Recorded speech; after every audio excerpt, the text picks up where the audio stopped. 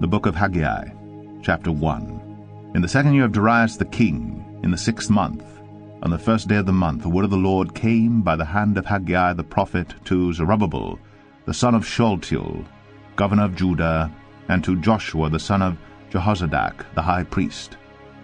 Thus says the Lord of hosts, These people say the time has not yet come to rebuild the house of the Lord. Then the word of the Lord came by the hand of Haggai the prophet. Is it a time for you yourselves to dwell in your panelled houses, while this house lies in ruins? Now therefore thus says the Lord of hosts, Consider your ways.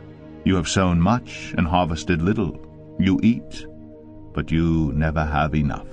You drink, but you never have your fill. You clothe yourselves, but no one is warm, and he who earns wages does so to put them into a bag with holes. Thus says the Lord of hosts, Consider your ways. Go up to the hills and bring wood and build the house, that I may take pleasure in it, and that I may be glorified, says the Lord. You looked for much, and behold, it came to little. And when you brought it home, I blew it away. Why, declares the Lord of hosts? Because of my house that lies in ruins, while each of you busies himself with his own house. Therefore the heavens above you have withheld the dew, and the earth has withheld its produce. And I have called for a drought on the land, and the hills on the grain, the new wine, the oil, on what the ground brings forth, on man and beast, and on all their labors. Then Zerubbabel the son of Shealtiel, and Joshua the son of Jehozadak, the high priest, with all the remnant of the people, obeyed the voice of the Lord their God, and the words of Haggai the prophet, as the Lord their God had sent him. And the people feared the Lord. Then Haggai, the messenger of the Lord, spoke to the people with the Lord's message. I am with you, declares the Lord. And the Lord stood up the spirit of Zerubbabel the son of Shealtiel, governor of Judah, and the spirit of Joshua the son of Jehozadak, the high priest, and the spirit of all the remnant of the people. And they came and worked on the house of the Lord of hosts their God, on the 24th day of the month, in the 6th month, in the 2nd year of Darius the king. Haggai 2. In the 7th month, on the 21st day of the month, the word of the Lord came by the hand of Haggai the prophet.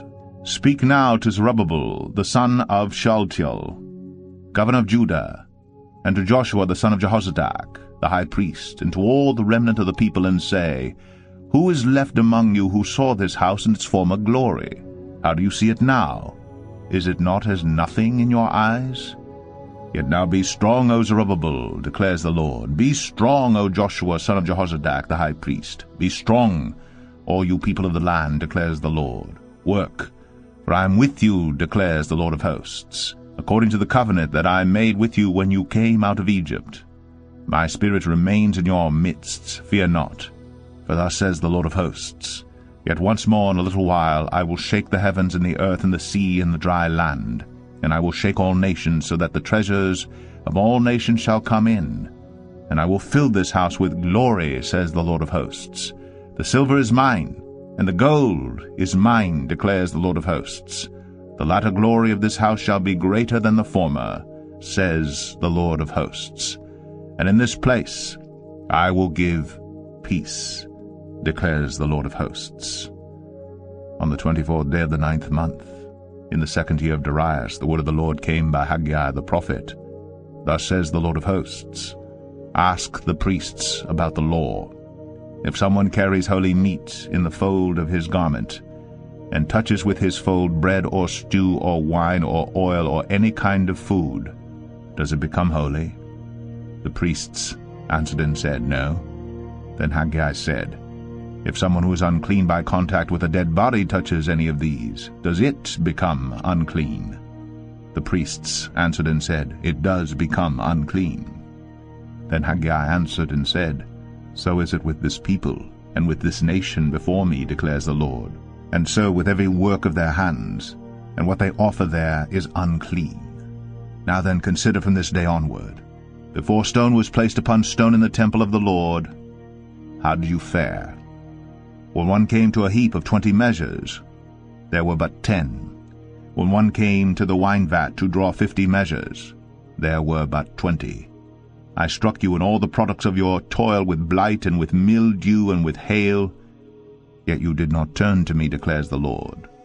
Consider from this day onward, from the 24th day of the 9th month, since the day that the foundation of the Lord's temple was laid, consider. Is the seed yet in the barn? Indeed, the vine, the fig tree, the pomegranate, and the olive tree have yielded nothing. But from this day on I will bless you. The word of the Lord came a second time to Haggai on the 24th day of the month. Speak to Zerubbabel, governor of Judah, saying, I am about to shake the heavens and the earth, and to overthrow the throne of kingdoms. I am about to destroy the strength of the kingdoms of the nations, and overthrow the chariots and their riders, and the horses and their riders shall go down every one by the sword of his brother. On that day, declares the Lord of hosts, I will take you, O Zerubbabel, my servant, the son of Shealtiel, declares the Lord, and make you like a signet ring. For I have chosen you, declares the Lord of hosts.